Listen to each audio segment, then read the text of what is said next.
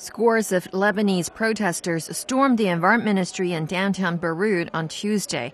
Some packed into the corridor, demanding that Environment Minister Mohammed al-Mashnouk resign.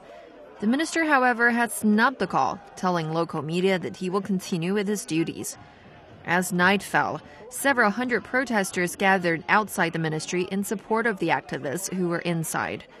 The sit-in ended when police forcibly removed them from the building. Skirmishes erupted between the two sides, and reports say over a dozen people were wounded. The sit-in marks an escalation of the so-called You Stink campaign that began over a rubbish crisis in July, but has evolved into a massive anti-government protest movement.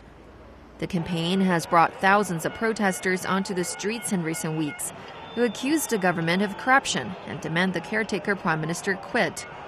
The trash crisis is adding chaos to an already paralyzed political system in Lebanon, which has been without a president for over a year.